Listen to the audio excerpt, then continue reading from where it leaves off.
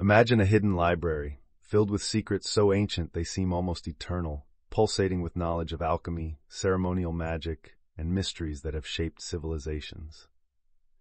Welcome to the narrative of a book that is a true odyssey through the occult and esoteric. The Secret Knowledge of All Ages by Manly P. Hall. In this colossal book, published by the author himself in 1928, each of its nearly 50 chapters is so packed with knowledge that it could be a book on its own. Here, we delve deep into topics such as Kabbalah, alchemy, tarot, ceremonial magic, Neoplatonic philosophy, mystery religions, and theories about Rosicrucians and Freemasonry. It's a one-way journey for those who wish to understand the depths of the esoteric teachings that have influenced modern Masonic symbolism. Hall's work was a challenge to digitize due to its tiny typography and extensive use of italics, requiring Herculean manual typing effort to bring this giant to the modern world. But don't expect to find all the answers here. The book has its peculiarities and controversial theories, such as outdated material about Islam, the Bacon-Shakespeare hypothesis, and even a conspiracy of history directed by an elite of immortals. Despite these questionable aspects, the book is an invaluable source of comprehensive information on other esoteric subjects. And although the colorful illustrations from the paper edition, protected by copyright, are omitted from the digital edition, all the black and white illustrations have been preserved, some large enough to carry an impressive amount of detail. In this first step of our journey, we present the structure that will be our guide. From the discussion of ancient secret societies to the mysteries of alchemy, passing through the philosophy of Pythagoras and the symbolic icons of insects, animals, and gemstones. Hall's work is a map to the vast and often uncharted territory of secret knowledge, promising to illuminate the many paths through which the esoteric has influenced and laid the foundations for both ancient and modern thoughts and practices. Get ready, because we are only just beginning to loosen the seal of this treasure chest of deep and mysterious knowledge. The journey to the heart of the occult has already begun.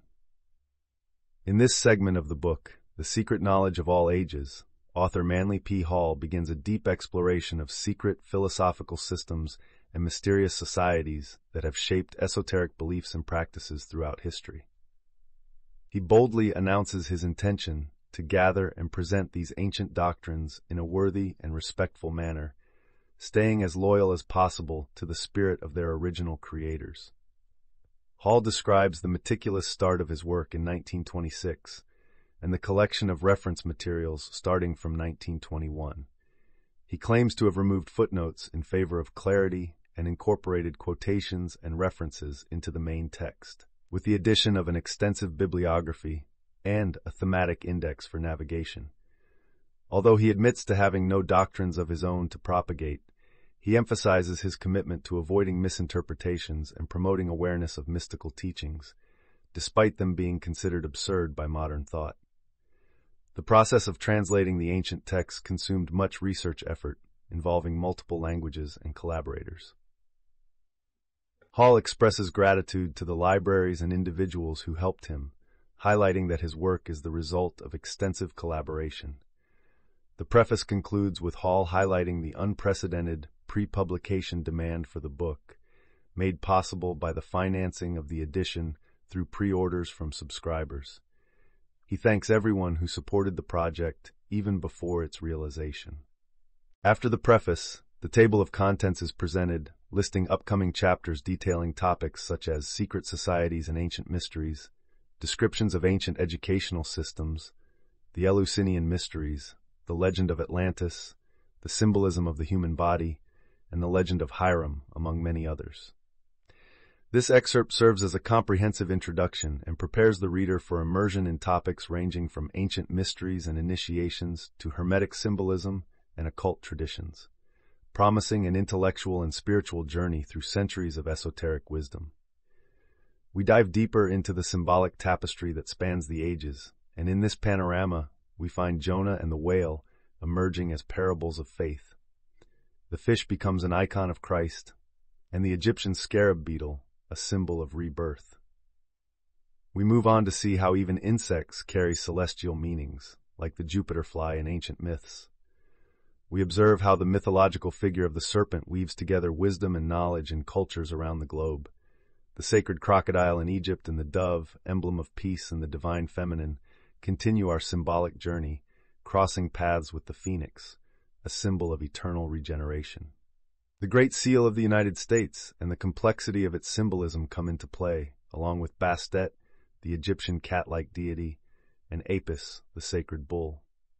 Then we turn our attention to plants, like the flower that unfolds as a phallic symbol and the lotus that emerges as a symbol of purity and spirituality. The Scandinavian world tree, Yggdrasil, interweaves its branches and roots through the cosmos of Norse mythology, while acacia and grape become signs of immortality and mystical ecstasy. We continue our walk to understand how stones, metals, and gems have been revered since prehistoric times, passing through mystical records such as the tablets of the law to talismans adorned with zodiacal stones. Ceremonial magic and witchcraft open doors to darker mysteries. We discuss souls sold to the devil, symbols like the pentagram, and notorious practitioners like Dr. Faust. Then, we dive into Paracelsian theory of elemental inhabitants, gnomes, undines, salamanders, and sylphs, and explore demonology and practices such as vampirism. We delve into the hermetic healing of pharmacology and chemistry, bringing forth Paracelsus and his transformational practices.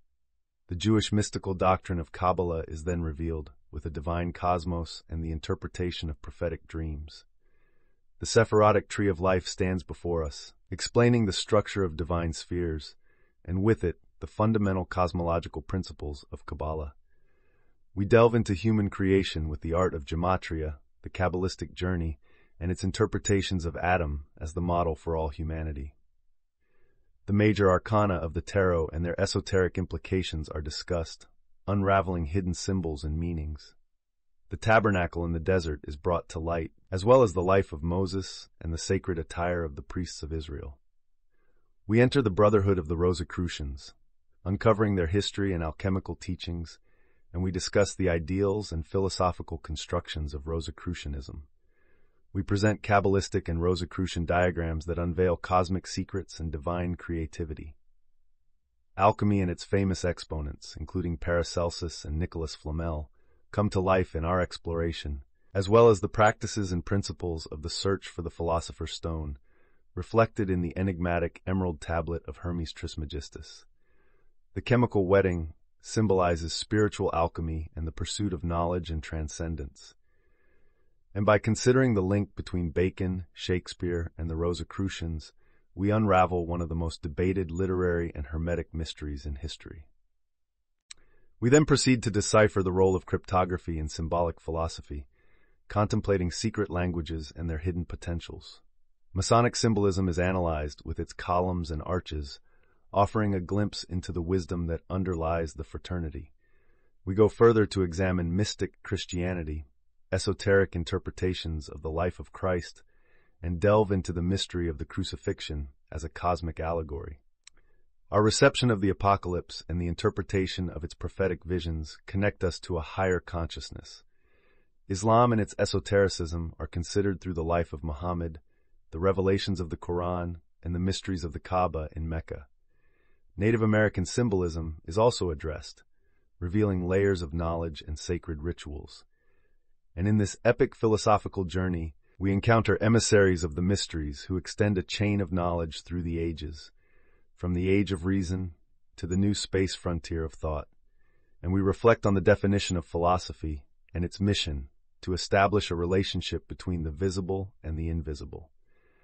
This is a universe of knowledge that unveils how each culture has attempted to understand and express the reality behind the veil of the material world.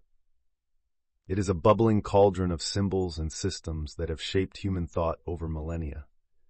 In this journey through ancient wisdom, we observe the thinking of Anaxagoras, who saw the infinite divine as the self-moving mind, establishing a connection between the atomic and the divine, where universal order was created from the original chaos by the divine mind. Contrasting this, Archelaus saw the world as a game of polarities between the mind and the air, while Heraclitus emphasized constant change with fire as the primordial and divine gift.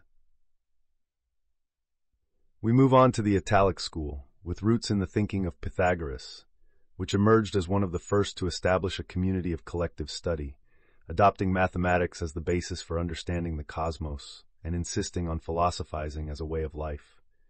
Its doctrine emphasized the interconnectedness of numbers and existence, establishing the idea of celestial harmony. Xenophanes stands out for questioning mythical narratives and conceiving a singular, immutable, and self-contained God, something that Parmenides and Melissus of the Eleatic school expanded upon, challenging the reliability of the senses and proposing a unique, unchanging being as the essence of the real. Leucippus and Democritus then present a cosmological view with the primordial void being filled with infinite atoms, manifesting physical reality, shaping the thought that would influence future scientific conceptions. Socrates, without imposing ideas but inspiring critical dialogue, claimed that the soul already possessed all knowledge before its union with the body, and that souls could recall this prior wisdom through reflection and philosophical discussion. Proposing a triad of principles, God, matter, and ideas, Socrates saw philosophy as the path to true happiness. Followers of Socrates expand on these propositions, with Xenophon and other disciples, while Aristophanes ridicules them in his comedic portrayals, distilling his cultural critique. Welcome back, my book-loving friends. Today, in segment 2 of our journey through the secret knowledge of all ages, we're diving deep into the heart of ancient philosophy. From hedonism to Stoicism, from Plato to Nietzsche, get ready to explore the different schools of thought that have shaped our understanding of the world and ourselves. But before we begin, let me remind you of the bigger picture here. Philosophy has always been humanity's way of understanding our relationship with the cosmos, the divine, and our own souls. Each thinker, each school, contributes a piece to the puzzle of existence. And by exploring these ideas, we not only connect with our past, but also sow the seeds for our intellectual and spiritual future. So let's keep that in mind as we embark on this philosophical adventure. In this segment, we start with Aristippus of Cyrene, a student of Socrates, who founded the Cyrenaic school. Their philosophy revolved around hedonism, the belief that pleasure is the ultimate goal in life. For them, the main source of knowledge was emotional reactions to the world, with pleasure being the greatest good of all. They emphasized living in the present, as only the present can bring pleasure, unlike the past and the future, which are filled with regret and uncertainty. Next, we move to Plato's Academy, where a sign at the entrance reads, "Let no one ignorant of geometry enter here." Plato, influenced by his studies with the Egyptians and the Pythagoreans, had a threefold philosophy: ethics, physics, and dialectic. He believed that knowledge is recollection and defined God as the eternal essence. According to Plato, there are 3 orders of being: the unmoved mover, the self-moved, and the moved. After Plato's death, 2 groups emerged: the academics, who continued his teachings, and the peripatetics, who followed Aristotle at the Lyceum. Aristotle, with his incredible mind, explored almost every field of knowledge. He divided philosophy into practical and theoretical, viewing the soul as composed of nutritive, sensitive, and intellectual parts. Finally, he defined God as the first mover, immutable and eternal. Moving on, we encounter the skepticism of Pero, of Elis, and Timon, who questioned the possibility of absolute knowledge. They argued that truth is indeterminate, leading to a philosophy of continuous search and suspended judgment. Then we have the Stoics, led by Zeno, who proposed a materialistic philosophy that revered voluntary resignation to natural laws. This devotion was expressed through gentleness and resilience in the face of life's trials. Epicurus and his doctrine, somewhat similar to the Cyrenaics, emphasized a dignified state of pleasure achieved not through sensory experiences, but through control over mental and emotional fluctuations that cause suffering. And finally, we come to eclecticism, the art of selecting ideas from opposing philosophical schools to create a system that reflects the eclectic philosopher's personal beliefs. Here we witness the diversity of thoughts that shaped ancient wisdom, a rich tapestry of understanding the world and our place within it. So let's dive deeper into the depths of ancient philosophy and see how it has laid the foundation for modern thoughts. As we enter the 1st century, We encounter the Neo-Pythagorean school taking shape in Alexandria, with notable figures like Apollonius of Tyana and Moderatus of Gades. This philosophical current bridged the gap between paganism and Neoplatonism, with roots in Pythagoras and Plato, while focusing on metaphysical speculation and ascetic practices. We also observe a deep fascination with the mysteries of numbers, influencing even the Essenes, a Jewish community of the time. However, Greek philosophy was no longer shining as brightly as before, giving way to the pursuit of physical pleasures and worldly phenomena, foreshadowing modern materialism. Next, we delve into Neoplatonism, which flourished with Plotinus and others like Porphyry and Proclus, seeking to preserve the secret teachings of ancient doctrines. In a world that was turning its back on spirituality, Neoplatonism emerged as a protest, reflecting on metaphysics and acknowledging the existence of vital esoteric teachings. Unexpectedly, there was an overlap between early Christianity and Neoplatonism, with the latter influencing the philosophy of the Church Fathers, known as patristics. This philosophy developed the idea of man as the supreme creation, which laid the foundations for Augustinianism, a kind of Platonism within Christianity. We also see the emergence of Gnosticism and Manichaeism, each interpreting Christianity through its unique metaphysical lenses, moving away from classical concepts towards human autonomy in relation to their spiritual destiny. As the years went by, Boethius marked the end of ancient Greek philosophy, giving way to a new frontier, scholasticism. This movement aimed to harmonize philosophy with theology and brought forth thinkers like Aquinas, who developed Thomism to reconcile reason and faith. Meanwhile, Duns Scotus elevated individual will to a new philosophical stature.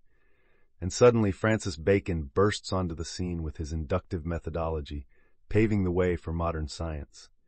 This scientific momentum was further strengthened by Thomas Hobbes, who took a materialistic view of the world, reinforcing the wave of rationalism and empiricism that was spreading. From humanism to idealism, from realism to behaviorism, philosophy continued to branch out and flourish. In the 19th century, we encounter Spinoza, who discarded the concept of a personal God in favor of a God synonymous with the universe. And there's Leibniz, with his theory of monadology, establishing the groundwork for a more complex understanding of substance and reality. Through these philosophers, we glimpse a constant evolution of thought, a quest for an increasingly profound understanding of human existence and our place in the cosmos. And now, my friends, we dive into the philosophical revolution that shook the world of thought. Immanuel Kant and his band of thinkers who reshaped how we view the mind, knowledge, and existence itself. Kant, a disciple of Leibniz and Wolff, dedicated himself to unraveling the depths of human understanding. And what did he unearth? A critical philosophy that encompassed the critique of pure reason, the critique of practical reason, and the critique of judgment. He showed us that the mind is not a prisoner of matter, but rather a conductor that selects and coordinates perceptions, placing them into categories that encompass everything from time and space to causality. But Kant didn't stop there. He turned his focus to morality, and, unable to comprehend the noumenon, that reality beyond our perception, he deduced the existence of three indispensable postulates: free will, immortality, and God. Journeying through art and biological evolution in what he called the critique of judgment, Kant united the phenomenon with the noumenon in a way that no one had done before. Then came Johann Gottlieb Fichte, inspired by Kant, who sought a union of pure reason and practice. He declared that everything we know is, in fact, a living content of our consciousness. Friedrich Wilhelm Joseph von Schelling, succeeding Fichte, proposed that the infinite and eternal mind is the cause of everything, and our intellectual intuition has the potential to transcend both subject and object to grasp the essence of things. According to von Schelling, the absolute is like a symphony with three movements, always seeking to incarnate itself in the finite and then return to the infinite. Georg Wilhelm Friedrich Hegel, feeling that Schelling's intellectual intuition fell short, chose to build his philosophy on pure and relentless logic. Hegel expanded logic into a realm where it reigns supreme, until we realize that thought has no beginning or end. His theory mirrors a God that is eternally becoming, never fully reaching a state of completeness. And then we encounter contrasts like the realism of Johann Friedrich Herbart, who sees the universe as a mobile phenomenon passing through our minds. And there's Arthur Schopenhauer, who elevates will to the role of protagonist in existence, with intellect struggling against blind impulses. The stage of the gods also comes to light with Greek mythology and its divine hierarchies, which Proclus the Neoplatonist attempted to decipher, likening them to a mighty cosmic tree. Finally, Friedrich Wilhelm Nietzsche bursts onto the scene with the explosive proclamation that God is dead from pity. Nietzsche brings forth the idea of eternal return and places the will to power on a pedestal, shaking the foundations with his aspiration to cultivate the Übermensch, surpassing the conventional and the mediocre. This journey through the minds of German philosophy giants leaves us yearning for the vast schools of thought that are yet to come, including Freudianism, relativism, and even the French and English contributions, such as Cartesianism and the empiricism of Locke and Hume. And so, my fellow seekers of knowledge, this is but a rough outline of a mind map that safeguards the treasures of human reason, chiseled not in stone, but in the living pages of our philosophical history. Take a deep breath before we once again dive into this intellectual ocean that has so much more to reveal in the upcoming segments of the secret knowledge of all ages. In the whirlwind of philosophies that have shaped our thinking, George Berkeley challenges Locke's views with audacious idealism, proposing that knowledge resides not in material objects, which he argues may not even exist, but in ideas. This current, which permeates and governs the universe with the mind, suggests that everything we perceive could be a mere invention of our minds. According to Berkeley, we should not doubt our capacity to perceive, for to doubt is to reduce humanity to beings incapable of knowing or understanding anything. As we jump like a stone across the lake of knowledge, we come across the associationism of Hartley and Hume, where the association of ideas supports the psychological realm. For them, a repeated sensation takes on a life of its own, able to be evoked by the mind even in the absence of the original object. And thus we enter the territory of Bentham's utilitarianism and the Mills, with their maxim of the greatest good for the greatest number. John Stuart Mill firmly believed that just as sensations reveal properties of things, intuition or reason can lead us to the true core of substances. Darwin's doctrine of natural selection and physical evolution then fiercely joins the dance, followed closely by agnosticism and neo-Hegelianism, the former proclaiming the incognoscibility of the ultimate nature of things, the latter representing a revival of Hegel's idealism. Herbert Spencer emerges with a vision of evolution as increasing complexity and balance, where God is the infinite intelligence manifesting itself throughout time. According to Spencer, all existence flows from a homogeneous state to a heterogeneous one and back again, in a cycle of growth, disintegration, and reintegration at higher levels of being. So there you have it, my friends, a glimpse into the vast array of philosophical schools that has shaped our world. From ancient Greece to modern times, each thinker, each idea, has contributed to our understanding of ourselves and our place in the cosmos. I hope you enjoyed this segment of the secret knowledge of all ages.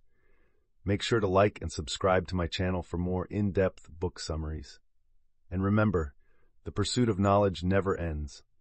Until next time, keep exploring, keep questioning, and keep expanding your mind. Welcome back, fellow knowledge seekers. In today's segment, we will dive into the mysterious world of ancient wisdom and secret societies.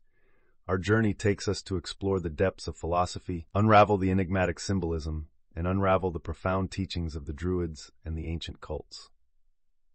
This is the third segment of our adventure, so if you missed the earlier parts, make sure to catch up and join us on this thrilling exploration of the secret knowledge of all ages. We begin by delving into the realm of philosophy, where the Italian philosophers Bruno, Vico, and Croce shake the foundations of their time. Bruno challenges the status quo by placing the sun as just one star among many, while Vico emphasizes a divine force operating through natural laws reflected in our human institutions. And let's not forget about Croce, the Hegelian idealist who sees ideas as the only reality, replacing religion with ethics and aesthetics. Moving on to American philosophy, we encounter two influential schools of thought. Emerson's transcendentalism, rooted in the power of the metaphysical realm, and William James's pragmatism, where truth is a means to effective thinking and consequences serve as a guide to understanding the nature of things. But our exploration doesn't stop there. We pay homage to symbolism, the universal language that speaks to both the visible and the hidden. The profound mysteries of philosophy, once safeguarded by the ancient sages, were encrypted in symbols to be deciphered and perpetuated by only the wisest. This is the philosophical legacy that has transcended time, inspiring us to question and shape our understanding of the universe and ourselves. Now prepare yourselves to enter a realm where the visible meets the invisible, where secret knowledge, safeguarded by a select group of initiates since the dawn of humanity, awaits those bold enough to unravel its mysteries. This knowledge, potentially dangerous in the wrong hands, has always been hidden behind captivating symbols. And what better symbol to represent these ancient mysteries than the Orphic egg encircled by the serpent, symbolizing the cosmos enveloped by the creative spirit. The breaking of the egg signifies initiation, the awakening to a higher state of consciousness. We then explore the intertwining of secret societies, ancient mysteries, and the symbolism of modern Freemasonry. Intellectual men turn to these mysteries to gain deeper insights into life's problems, using their discernment to decipher their own fate. Meanwhile, those with simpler minds relied on the guidance of the enlightened. It becomes clear that knowledge was stratified. Esoteric teachings for the few advanced initiates and literal interpretations for the unqualified masses. In ancient times, the deeper truths of natural laws were masked behind the veil of myth. Deities representing procreative energies were revered by the general public, while initiates saw these figures as symbolic representations of abstract and profound truths. Temples were not only sites of popular worship, but also housed the schools of mysteries, where secret knowledge was passed only to initiates through rigorous rituals. One of these initiates was Plato, who faced criticism for revealing some of this secret knowledge in his writings. Moreover, we gain insight into how almost all ancient societies had their state religions, alongside reserved knowledge exclusively for the philosophical elite. Many of these cults vanished without a trace of their secrets, but Freemasonry preserves some of their rituals and symbolism. It becomes evident that the schools of mysteries played a significant role in shaping human knowledge, urging their disciples to live with integrity and view a righteous life as the most acceptable sacrifice to God. However, with the moral decline of societies, these mystery schools degenerated, allowing degrading practices to infiltrate their ranks. Only a hollow shell of their original ideals remained. Yet, a few faithful individuals fought to preserve the true wisdom from extinction. Amidst this backdrop, we delve into the complex relationship between early Christians and pagan mysteries. The mysteries accused Christianity of not demanding virtue for salvation. The teaching goes, the elevation of humanity stems from understanding and following divine laws, and the mystery schools sought to reignite the dormant spiritual powers within the human soul.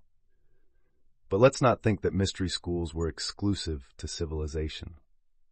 There are signs of their knowledge even among the most primitive peoples, hinting at a potentially vast but hidden influence across different cultures around the globe. To intertwine ancient wisdom with the ground we stand on, we are led to the Druid mysteries, intertwined with the history of Britain and Gaul. These masters of knowledge, the Druids, balanced the sacred and scientific roles, serving as priests, physicians, and possessors of deep understanding of nature and its elements. Sacred mistletoe was revered and collected with great ceremony. This passage reinforces the idea that knowledge has always been a flame guarded in secret temples, awaiting the next audacious mind to follow the stars to the hidden truths. Now let's immerse ourselves in the wisdom of the Druids, these ancient sages who drew from mysteries as captivating as those of Greece, Egypt, and even hints of the distant East, perhaps influenced by the lost city of Atlantis and its solar traditions. The structure of their secret wisdom divided initiates into three distinct levels. The Ovates, dressed in green, carried the burden of basic knowledge, essential in medicine, astronomy, and poetry. The Bard layer, adorned in celestial blue, symbolizing harmony and truth, recited about 20,000 verses of sacred Druidic poetry, meticulously memorized. Finally, at the apex of the hierarchy, the Druids adorned themselves in white, the color of purity and the sun, dedicated to tending to the people's religious needs. The ascent to the highest position among them, the title of Archdruid, was not just a matter of lineage but an election based on virtue and knowledge. Dazzling in their ceremony, the Archdruid adorned themselves with the Eidhan Moran, a breastplate capable of suffocating anyone who lied beneath its weight. The tiara, reminiscent of the rays of the rising sun, and a magical brooch with a white stone that supposedly attracted divine fire from the heavens, were powerful symbols of their office. The Druids, wise and frugal in their words about their mysteries, maintained a close relationship with nature, honoring nature spirits and Gallic deities, some surprisingly parallel to the Greek and Roman gods that Caesar discovered during his conquests. They were men of science and morals, often living as ascetics, abstaining from indulgence, and dedicating themselves to hidden and celestial knowledge. The initiation into the Druid mysteries was a journey of purification and trial. The neophyte underwent character and strength tests, often cloaked in the darkness of forests or caves, to learn about the creation of the universe, the gods, the laws of nature, hidden medicine, the movement of celestial bodies, and the foundations of magic and divination. Interestingly, the Druid initiation ceremonies aligned with solstices and equinoxes, with special emphasis on the birth of the sun god at dawn on December 25th. Sacred symbols such as the oak tree, the sun, the moon, and stars held great importance. Even the snake and the cross, an ancient representation of the supreme deity in the form of a T, carried profound spiritual significance. Connections with the philosopher Pythagoras, the presence of a Druidic Madonna holding a child, and reverence for the saving power of all beings after purification and learning through various lifetimes showcase the complexity and depth of Druidic spirituality and philosophy. Passing through celebrations of festivals and days sanctified by the lunar and solar cycles, we reach the final revelation of this excerpt. The 3 degrees of Druidic mysteries, and the severe trials faced by the initiates, such as being buried in a coffin or being cast adrift at sea in an open boat. Surviving these rituals meant being reborn, and the chosen few were then taught the most hidden secrets captured in ages past by the Druids. This is the mysterious world of ancient times, intertwined with secrets and rituals that echo humanity's eternal quest for understanding and connection with the divine. These elements resonate even in modern spiritual practices. Now prepare yourselves for the powerful mystical narratives and sacred practices that weave the intricate tapestry of ancient faith. In England, the imposing remnants of stone altars known as Stonehenge still echo the nocturnal mysticism of the Druids. How those stone giants were transported continues to baffle modern minds. But it is in these quiet marks of the past that we find cosmic reverence and the dark powers of the night. In this context, we delve into the ancient beliefs that inhabited the lands of Persia. 2 eternal principles emerge, shaping the destiny of the cosmos and humanity. Ahura Mazda, the spirit of good, creator of hierarchies of angels and archangels, and Ahriman, his primordial antagonist. Ahriman, initially beautiful and pure, chooses the path of rebellion and jealousy, becoming the embodiment of evil after the creation of light by Ormuzd. His influence permeates matter and intertwines with the eternal duality of the human soul, sparking a cosmic battle that spans ages. At the heart of this cosmic struggle stands Mithras, the god of intelligence, appearing as a mediator. The rituals dedicated to him unfold in underground caves, reflecting the depth of the earth and the secret battles between light and darkness. These mystical practices, with strict degrees of initiation involving the symbolism of the crown, armor, and cloak, all topped with celestial signatures, share common ground with traditions that would later flourish in Western culture, including Freemasonry. Interestingly, despite being suppressed and gradually forgotten by the early Christian church's might, echoes of Mithraic faith can be found in shared elements with Christianity. From birth rituals to resurrection symbolism and the final judgment, Mithras and Christ walk parallel paths despite their distinct origins. And if all these cosmic connections were not enough, the venerable practice of immersing oneself in the mysteries of Mithras, excluded women, while men marked with the Egyptian cross were honored as lions after enduring trials that purified them. In these sacred dramas, enacted in silent and secret chambers, the imagery of the celestial bull sacrificed by Mithras crystallizes as a promise of rebirth and fertility for the world. And so the cycles turn, the believers ascend, and in the esoteric universe where everything intertwines, the mystical experience of these ancient cults finds its reflection in the development of secret societies. Mithras, emerging from the stone, is the perfect image of the dawn that breaks the boundaries of the horizon, an eternal solar symbol that defies the ages. That's all for this segment, my fellow truth seekers. Stay tuned for the next part of our exciting journey through the secret knowledge of all ages. Remember, knowledge is power, and the secrets of the past continue to shape our present and future. Ladies and gentlemen, welcome back to another mind-blowing segment of our journey through the secret knowledge of all ages. We're diving into the depths of ancient wisdom, uncovering mysterious figures and enigmatic rituals that have shaped our understanding of the world. So, are you ready for another dose of enlightenment? Let's get started. In this segment, we delve into the complex world of Simon Magus, a deep thinker immersed in the mysteries of Gnosticism. Simon's pioneering vision of this mysterious philosophy shines through as he unravels the universe, spiritual beings, and the creation of material reality. According to Simon, the cosmos is a duality born from an invisible and inconceivable source called Bythos. This eternal wellspring unfolds into two primordial principles: the universal mind, which orders everything, and the great thought, which generates all beings. Together, they give rise to the intermediate air, where the Father resides, sustaining and nurturing all creation. Simon's vision encapsulates the idea that materialization occurs through the interaction of positive and negative principles. As we dive deeper into Gnostic knowledge, we encounter two main currents: the Syrian cult, with a dualistic nature, and the Alexandrian cult, which tends towards pantheism. The Alexandrian cult, in particular, blends Egyptian Hermetic teachings, Eastern occultism, Chaldean astrology, and Persian philosophy under the influence of the Egyptian thinker Basilides. His goal was to unify the early days of Christianity with pagan mysteries, introducing the concept of the divine Abraxas. Abraxas, depicted as a hybrid creature with a human body, serpent legs, and a rooster head, symbolized the forces of the universe in 365 aeons, or spiritual cycles. This points to a sacred numerology linking Abraxas to divine power and the days of the year. Within the Gnostic community, there were also controversies surrounding the demiurge. Some saw him as a source of suffering, while others viewed him as a divine executor.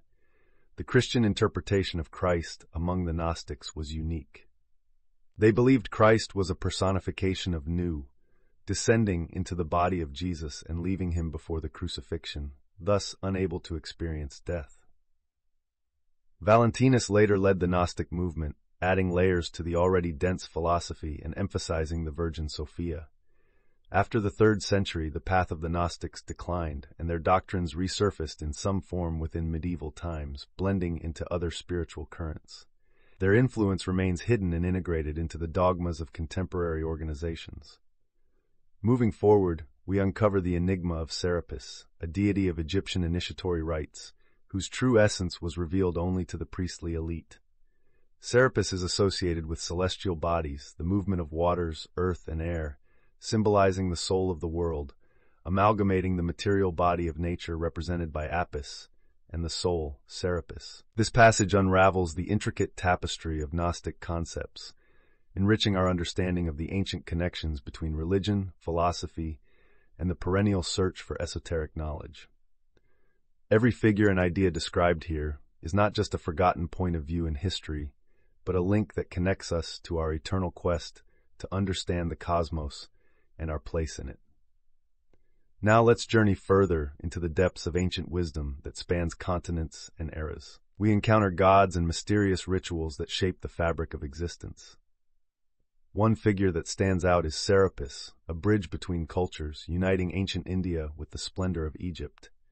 C.W. King suggests that Serapis may have roots in the Hindu pantheon, connecting him to the god of death Yama. Some even speculate about a mythical journey from India to Egypt on the back of a sacred bull.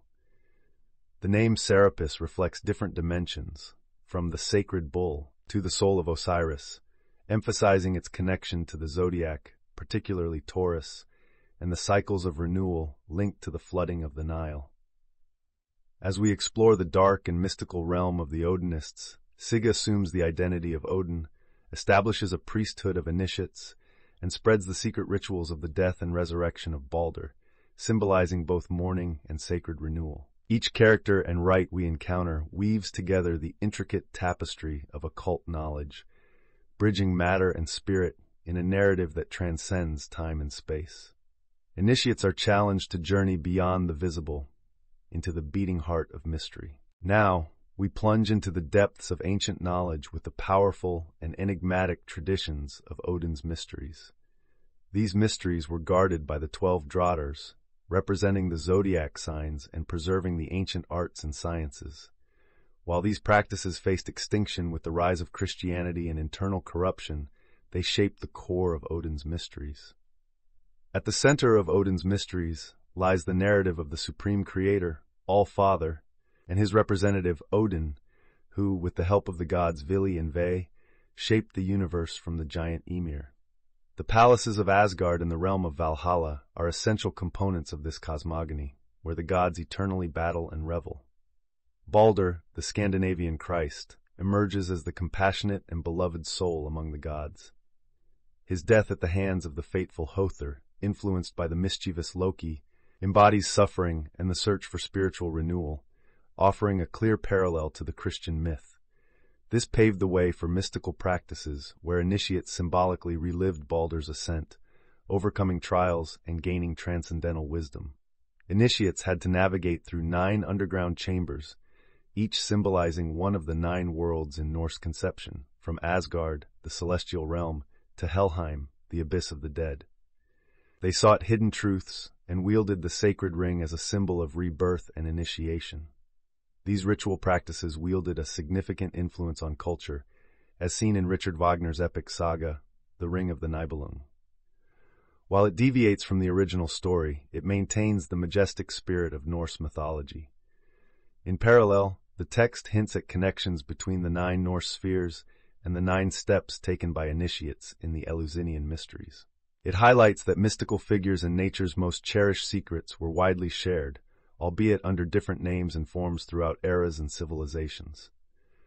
The wisdom contained within these mysteries endures, shaping spirituality and philosophy to this day, urging human beings to transcend materialistic illusions and awaken to their true spiritual essence. Delving into the mysteries of ancient Eleusis feels like unlocking the deepest secrets of our souls. Our ancestors saw a thin line between life and death, believing that our living spirits were often veiled by our basic animalistic tendencies. In Eleusis, they taught about transmigration and reincarnation, the belief that souls slip into material existence at the magical hour of midnight when the invisible worlds are closest to us. The Eleusinian ceremonies held immense symbolic richness. Imagine the story of Persephone's abduction by Pluto, lord of the underworld. It symbolized the divine nature tainted by the animal soul, dragged into the shadows of Hades, a representation of our material plane. These rituals spanned 9 days, each with its own significance. On the first day, there was a gathering and a qualification process for initiates, then a procession to the sea, sacrifices, competitions, ritual dramas with philosophical symbolism, all part of an intricate initiatory theater leading to the exhibition of sacred urns and jars, crucial symbols of Bacchus. Now, here's an intriguing aspect. The darker side of these mysteries unveils itself not just through mystical aspects, but also through a warning about suicide, hinting at a profound mystery that traps those who take their own lives in tragedy. What's fascinating is that the name mysts, given to initiates of the lesser mysteries, meant seeing through a veil. They had a blurred vision, a glimpse of what lay ahead. Only those who passed through these simpler initiations could aspire to the greater mysteries, dedicated to Ceres and the search for Persephone, using intuition and reason as guiding torches. This dual aspect reflected the legend of Persephone, who was forced to divide her time between Hades and the upper world, The greater teachings involve secret practices, possibly similar to Brahmanic mysteries, encoded with the enigmatic expression Conx Om Pax. Thus, the soul, symbolized by Persephone, learned to navigate between the world of the living and the world of the dead, bringing light to the understanding and liberation of the spirit trapped within mundane personalities. Wow, that was another mind-expanding segment, unearthing the hidden truths and mystical wisdom of these ancient mysteries. We've traveled through the realms of Gnosticism, encountered the enigmatic figure of Serapis, and ventured into the profound Odinist traditions. These narratives connect us to the eternal quest for knowledge and understanding, transcending time and space. Make sure to hit that subscribe button and turn on notifications so you won't miss the next thrilling segment of the secret knowledge of all ages. Remember, knowledge is power, and together we'll uncover the deepest secrets of our existence. Stay curious. Hey there, welcome back to my channel, where I bring you the most exciting book summaries in the most engaging way possible. And today, we're diving into the 5th segment of the book, O Conhecimento Secreto de Todas as Eras, by an incredible author. In this segment, we get transported to the sacred world of ancient initiation mysteries, starting off with the Eleusinian mysteries. Picture this, a symbolic journey through 2 gates, one leading to the underworld, representing birth into ignorance, and another leading upwards to an illuminated space where the magnificent statue of Ceres resides, symbolizing the higher realm of light and truth. Talk about a mind-blowing journey. These mysteries were so powerful that even the famous Roman orator Cicero praised their impact on human life. But wait, there's more. We also explore the Orphic mysteries, with the legendary figure Orpheus taking center stage. He was not just a mere mortal. Oh no, he transformed into a divine being. Orpheus, the founder of Greek theology, spread moral teachings and had divine musical skills. His tragic love story with Eurydice illustrates the soul's quest for wisdom and the risks of doubt and distrust. By the end of this segment, you'll see just how rich in symbolism and allegory these ancient myths can be. Moving right along to the Dionysian and Bacchic mysteries, get ready to immerse yourself in the story of the young god, Bacchus, and his battle against the Titans. This myth symbolizes the eternal conflict between the rational and irrational aspects of the soul. And of course, it wouldn't be a proper ancient tale without a man-made demigod, Jupiter, the demiurge, showcasing the cycle of life, death, and rebirth. These mysteries teach us an important lesson about the divine nature of mankind and the significance of preserving the rational principles of the soul. But hold on, there's so much more to uncover. We also uncover the secrets of the Dionysian architects, a secret society that skillfully combined earthly construction with celestial science. They may have even played a role in building the famous Temple of Solomon. And speaking of secrets, we can't forget about Atlantis and the ancient gods. Is it just a mythical tale, or could there be some truth to the existence of this once great civilization? Plato's writings and recent scientific discoveries have ignited a renewed fascination with Atlantis, and we dive deep into the possible connection between ancient gods and the zodiac. And just when you thought it couldn't get more intriguing, we explore the mysteries surrounding the god Tammuz and the goddess Ishtar. This ancient fable, dating back to 4000 BC, beautifully reflects the spiritual journey of humanity through the veil of 7 sacred planets. Then we're taken on a journey into the heart of ancient traditions, encountering figures like Adonis and Pan, who symbolize the eternal dance between life and death, light and darkness, and the cycles of nature. With each story and myth we unravel, we discover a magical tapestry of ancient civilizations, filled with hidden knowledge and profound truths about the nature of reality and the human journey. These sacred mysteries were not just tales for entertainment. They held deep wisdom and lessons for those who sought to understand the divine within themselves. So join me on this epic adventure through ancient wisdom as we uncover the secrets of O Conhecimento Secreto de Todas as Eras. And that's a wrap for this segment. If you want to catch the full video and dive deeper into the mysteries of this incredible book, don't forget to subscribe and hit that notification bell. Until next time, stay curious and keep exploring. Hey there, bookworms. Welcome back to my channel, where I bring you the juiciest summaries of the most mind-bending books out there.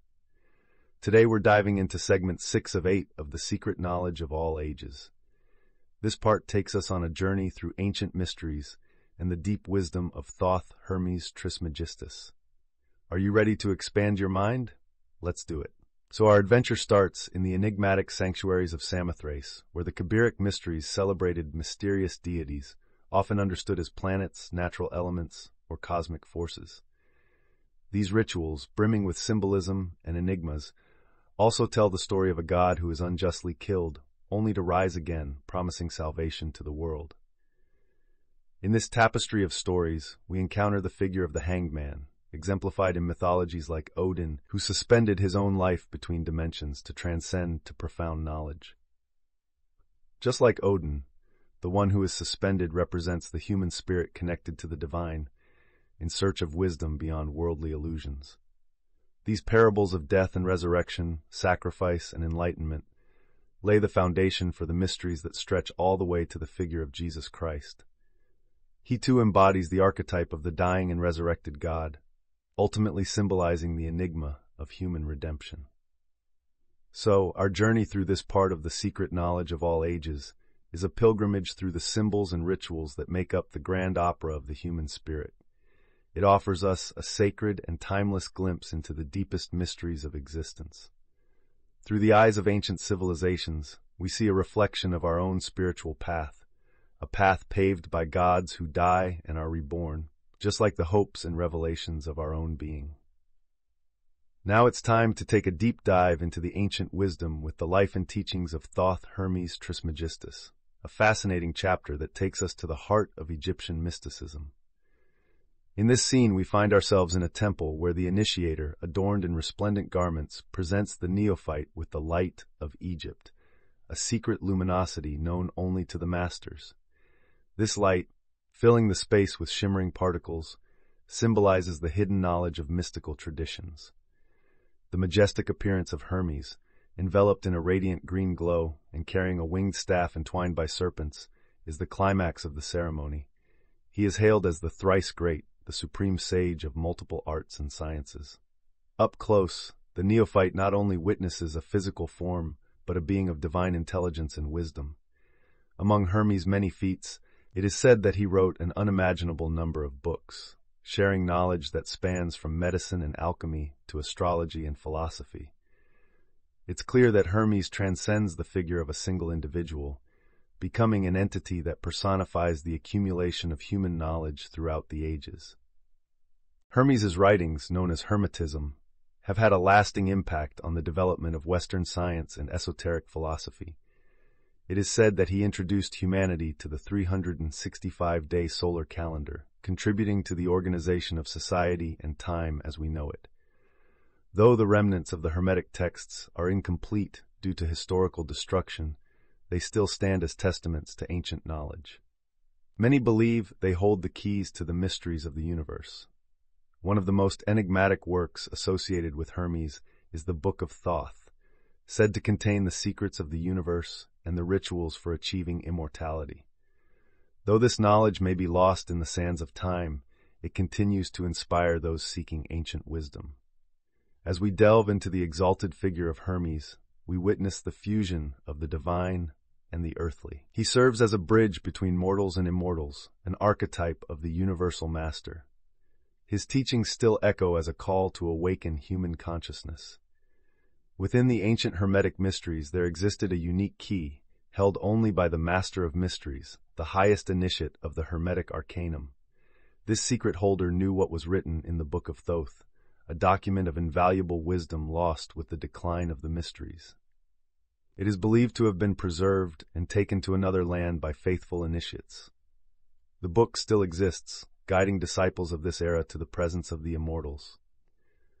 The apostolic succession, beginning with the first Hierophant, initiated by Hermes himself, remains intact. This suggests that those prepared to serve the immortals may discover this document if they seek it sincerely and tirelessly. The Book of Thoth is said to be none other than the mysterious Gypsy Tarot, a symbolic book consisting of 78 pages possessed by the Gypsies since their expulsion from their ancient temple, the Serapeum, where they were Egyptian priests. Secret schools exist today that have the privilege of initiating candidates into the mysteries, igniting their flames from Hermes' burning torch. Hermes reveals the one path to immortality, a path followed by sages of all nations and beliefs. The divine text, Poimandres, the Vision of Hermes, is one of the oldest surviving Hermetic scriptures. Though not in its original form, dating back to the early centuries of the Christian era, and having been translated imprecisely, it contains countless concepts from the Hermetic cult. Poimandres describes how divine wisdom was revealed to Hermes, initiating his ministry and teaching the secrets of the invisible universe as they unfolded before him. The vision is an exposition of Hermetic cosmogony and the secret Egyptian sciences related to the culture and development of the human soul. In a state of meditation and prayer, Hermes freed his higher consciousness from the bodily senses, witnessing a terrifying figure, the great dragon symbolizing universal life.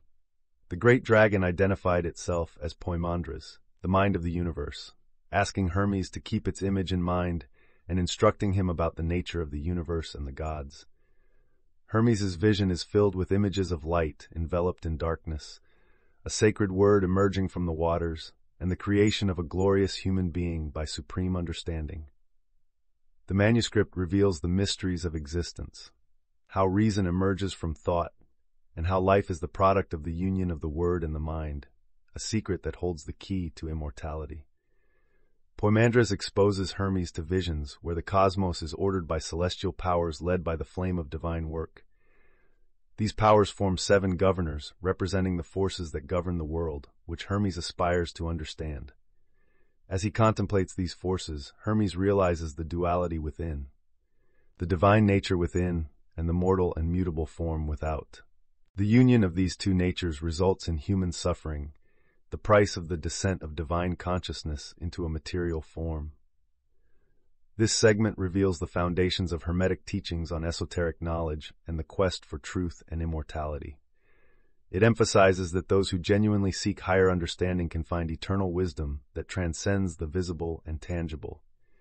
They embrace the hidden truths that reside at the core of human existence. At the heart of one of the most enigmatic texts of ancient wisdom, we find the central figure of the immortal man. This being is androgynous, simultaneously masculine and feminine, ever watchful, and unacquainted with sleep. Governed by a divine entity that is also androgynous and ever watchful, this being represents a mystery that remains hidden to this day. And from this mysterious union between nature and man of the heavens, an astonishing creation was born. 7 men, all androgynous as well, personifying the qualities of the 7 governors, cosmic and divine representations. These men arise from the earth, the feminine element, and water, the masculine, receiving the spirits of fire and ether. The composed man is endowed with soul by life and with mind by the received light from the great dragon, intertwined with both immortality and mortality. For a time, these beings reproduced on their own, as they contained both the masculine and feminine within them. However, at the end of this cycle, destiny unraveled their ties, and the order of creation was altered. Then God spoke and promulgated the multiplication and growth of beings. He taught that although death is a product of attachment to the body, knowledge of one's own immortality is within reach for those who understand their true natures. Hermes, one of the central figures in this teaching, is represented as the universal principle of life. He is recognized across different cultures by various names such as Odin, Wotan, or Buddha. His death is open to interpretation. Some say he was transported to God's presence without experiencing death, while others believe he was buried, leaving behind a treasure, not of gold, but of knowledge and sacred writings. The expression, Hermes' shepherd dog, originated from the comparison of humanity to a flock of sheep, with Hermes acting as the guide under the order of a supreme shepherd. This representation persists in Egyptian rituals and religious symbolism through the shepherd's staff. Later, God, through providence and in harmony with the 7 governors, separated the sexes and ordained union and the generation of new lives, unraveling each creature from its initial hermaphroditism. The ignorant man who loves only his body remains in darkness and suffers the pains of death, while the wise and just, seek eternity through understanding of divine life and light. Poimandres, the great dragon, reveals to Hermes that only the pure and philosophical can comprehend the mysteries of the mind and are saved by the word of God, while those who surrender to low senses and emotions remain in agony and perpetuate their own torments. Upon death, the material components of man return to the elements, and the divine man ascends to the eighth sphere from which he originated. The malevolent go to the refuge of demons, and the lower passions and impulses return to the seven governors. Thus, the spiritual man has the opportunity to return to his original purity, freeing himself from illusions and ascending to the eighth sphere, a place of truth and praise. Those who fail to ascend the seven-step ladder remain in darkness, carried in the cycles of eternity, awaiting a new beginning, while those saved by the light of truth unite with the divine light, becoming mighty within God. And with this profound wisdom, Hermes becomes a guide for those lost in darkness. He spreads the seeds of wisdom and guides humanity to ascend from the shadows of ignorance to the light of divine knowledge. At the end of his earthly life, Hermes instructs his disciples to preserve his teachings and, in his final act, reaffirms his commitment to divine truth and service to the great light, offering a prayer of gratitude and recognition to the Father of all things. Hermes concludes his vision with a call to awakening, reflection, and transcendence. He reminds us that the divine resides within each one of us, and that through understanding and practicing truth, we can achieve immortality. And that's it, my friends. What an incredible journey through the ancient mysteries and profound teachings of Thoth Hermes Trismegistus. I hope you enjoyed this segment as much as I did. Don't forget to hit that like button, subscribe to my channel, and ring the notification bell so you never miss one of my mind-blowing summaries. Until next time, keep exploring the depths of knowledge. Imagine yourselves standing before a colossal structure, its foundations immersed in mysteries as deep as its roots in the earth. We are in the chapter about the initiation of the pyramid, of the book The Secret Knowledge of All Eras, and here unfolds the fascinating analysis of this wonder of the ancient world, the Great Pyramid of Giza. The pyramid rises not only as an architectural marvel, but as a silent enigma about a forgotten civilization. Its dimensions and mathematical alignments defy understanding and raise questions about the origin and true purpose of this colossal construction. According to the ancient historian Herodotus, the pyramid was built in steps and elevated by simple wooden machines in a gigantic operation that lasted 10 years, consuming large quantities of food and supposedly money. However, this narrative is questioned in the text as a possible charade intended to conceal the true meaning of the Great Pyramid. The idea that it would be a burial site for Pharaoh Khufu is refuted for several reasons, including the absence of typical Egyptian funerary decoration and the uncertainty about who really built this supreme edifice. Some inscriptions that could provide clues about its builders are mere masons' marks, and there is a debate about whether the construction preceded the Great Flood or not. An Arab story suggests that the pyramid was built to protect against the flood, or as a treasure of an antediluvian king. Caliph al-Ma'mun, in the 9th century, even excavated the pyramid searching for hidden treasures, but without success. Over time, the pyramid's casing stones were removed and reused. There are many problems and theories about the pyramid, such as whether its construction dates back to a time before the emergence of hieroglyphs or even Egyptian religions, or whether the pyramid is truly the product of deep initiatory wisdom. There are indications that its design may be aligned with sophisticated astronomical knowledge and mathematical calculations that reflect celestial events tens of thousands of years ago. The questions are many and the mysteries intricate. Regarding the details of the construction, it is understood that the pyramid was built with precisely calibrated stones, using a high-quality mortar and even diamonds as cutting tools for the limestone stones. And curiously, the structure aligns itself in such a way with geometric and astronomical points that it nearly squares the circle, an achievement that blends sacred geometry and mysticism. At this point, we face the challenge of understanding how the initiations took place within the pyramid's chambers. Considering that access could only be made through secret underground passages that remain unknown today, as the original entrance was sealed by casing stones. Thus, the Great Pyramid of Giza remains one of humanity's greatest enigmas, a fascinating combination of engineering, architecture, and esoteric symbolism, challenging our current understanding and inviting us to reflect on the true legacy of ancient civilizations, their knowledge, and beliefs. In the heart of the Egyptian sands, the Great Pyramid holds mysteries that still puzzle experts in ancient history and architecture. A particular enigma, the granite rocks blocking the ascending corridor to the Queen's chamber. Caliph al-Ma'mun, in his attempt to explore the pyramid, had to destroy these rocks to proceed. But how could these stones have been placed there? Scholar C. Piazzi Smythe proposed that the stones were placed from top to bottom, which would imply that the workers responsible for this feat had left the upper chambers. Here, architect Dupré comes in with a different theory. According to him, the well that Smith believed to be a passage used by both workers and thieves was actually an entrance made by the looters themselves. Dupré argued that the roughness of the well and the chamber known as the grotto contrast with the architectural precision of the rest of the pyramid, suggesting that they were not part of the original plan, but rather an improvised and violent access. Dupré's analysis led to the conclusion that the well could not have been excavated from top to bottom, but rather from bottom to top. The purpose of the grotto? To provide air for the thieves while they worked. It is difficult to imagine that the master builders of the pyramid would destroy one of their own ramp blocks and leave a broken surface visible. The possibility of the well being the work of thieves sheds light on the mystery of the empty pyramid found by al-Ma'mun. It also raises questions about the disappearance of the coffin lid, possibly removed by looters. There is also the intriguing niche in the north wall of the Queen's chamber. While local guides mention it superficially as a sanctuary, its shape indicates that it might have been part of a planned corridor.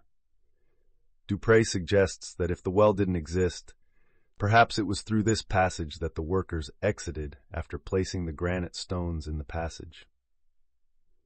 And how can we not mention the curious biblical interpretations that see the Great Pyramid in unique ways?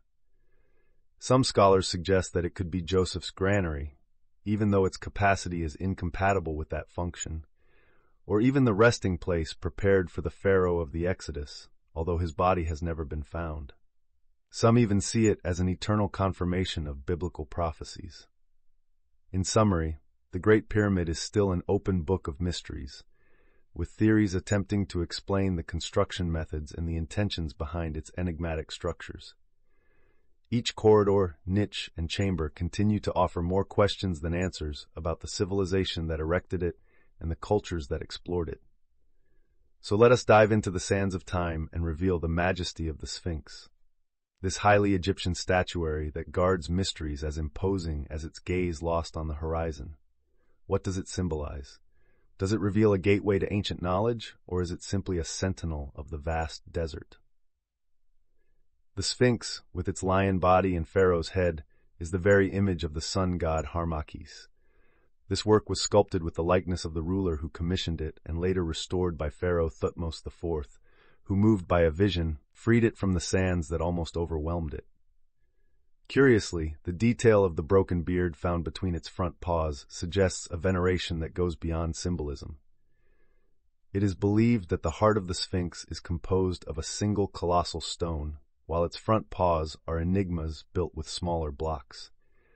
This guardian with wide-eyed gaze stretches for an impressive 200 feet in length, towering 70 feet in height and 38 feet in width, a true wonder that defies not only gravity, but also our understanding.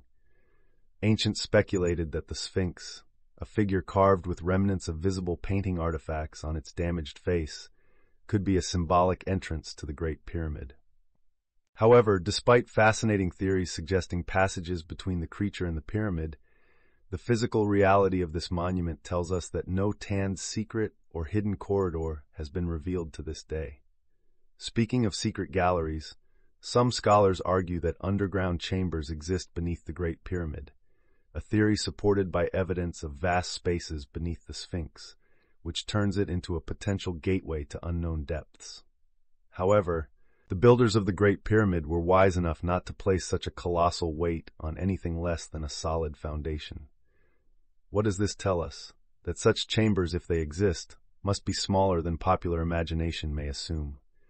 Thus, the dual enigma of the Sphinx emerges, a symbol of strength and intelligence, a fusion of positive and negative creative energies, as Gerald Massey unveils. It sits almost diminutive when compared to its monumental backdrop, the Great Pyramid, perhaps a reminder of the eternal and inescapable cycle of life, death, and rebirth. Finally, let us behold the Great Pyramid, whose chambers and corridors remain as mysterious as the very existence of the civilization that built it. Chambers above the king's chamber, with hieroglyphs, air passages ventilating the massive structure, and a configuration of labyrinthine passages propose more questions than answers. And while some see it as a monument to distant deities or a magnificent mausoleum, others believe it to be a complex stone book containing the knowledge of distant eras. Thus, the true magic of the Sphinx and the Great Pyramid may not only lie in their physical structures, but also in the symbols and meanings encoded in their immortal designs. For now, until new discoveries can enlighten us, they remain solemn guardians of the secrets of time and the history of humanity. In the mystical heart of ancient Egypt, the Great Pyramid of Giza stands as a beacon of hidden wisdom. The ultimate symbol of the microcosm and the macrocosm, it was, in initiatory understanding, the first temple of the mysteries, the repository of sacred knowledge that formed the foundation of all arts and sciences. But what does this imposing mass of stone mean to the ancients, and what could it mean for us today? The pyramidal structure mirrors not only the physical configuration of the powerful zodiac constellation, but also the ascendant path of spiritual initiation. In its secret chambers, sacred wisdom resounds. Candidates for initiation enter as men and emerge transfigured, reborn as enlightened beings. The history of the pyramid is the history of man in search of divine enlightenment. Each side of the pyramid, adorned by one of Ezekiel's creatures, symbolizes the flow of divine energies descending into the material world, spreading wisdom and inspiration. The inner chambers represent spiritual centers within us, the heart, the brain, and the generative system, keys to spiritual ascent. The absence of the pyramid's capstone reflects the teaching that only the divine is complete. And this apex, if it were to exist, would be like a series of descending pyramids supporting each other to infinity. Thus, man is seen as a raw block taken from the quarry of the world, being shaped by the secret culture of the mysteries until becoming a finely crafted and perfect cornerstone. In the depths of the pyramid, there was an enigmatic figure, the initiator, the guardian of the deepest knowledge, visible only to those who had passed through the rigorous stages of purification. It is said that even Plato encountered this master and contemplated the face of eternal wisdom. Welcome back, my friends. Today, we're diving into the final segment of the book, O Conhecimento Secreto de Todas as Eras. Can you feel the anticipation in the air? I sure can. So let's not waste any more time and jump right into it. In this last segment, we encounter the Great Pyramid, standing tall and proud, though now devoid of its spiritual energy from the past. It serves as a visible symbol of the alliance between eternal wisdom and the world. But did you know that this seemingly silent and motionless monument was once a door between worlds? That's right. It was an archway through which only a chosen few could pass to seek personal fulfillment. Next, we meet Isis, the Virgin of the world. She symbolizes the lament of ancient wisdom, the mother of all things, and the deity of natural intelligence. The worship of Isis, with her countless names and forms, reflects the human longing for knowledge and understanding. It's this very longing that gave birth to the sciences, philosophy, and logic. Isn't it fascinating? The symbolism captured in the mystery and splendor of Isis echoes the eternal human quest for the sacred. It's a reminder that we have always sought something greater than ourselves, something that connects us to the divine. Now, my curious audience, let's take a moment to reflect on the central themes of this book. We've seen the importance of ancient wisdom, the power of symbols, and the everlasting pursuit of knowledge. These concepts are deeply rooted in human history and continue to shape our understanding of the world. As our journey through O Conhecimento Secreto de Todas as Eras comes to an end, let's remember the valuable lessons it has taught us. We must never forget the importance of learning from the past, seeking wisdom, and embracing our innate curiosity. And with that, my friends, we've reached the conclusion of our adventure. I hope you've enjoyed this book journey just as much as I have. Remember to stay curious, keep exploring, and never stop seeking knowledge. Until next time, my fellow bookworms, stay tuned for more exciting summaries coming your way.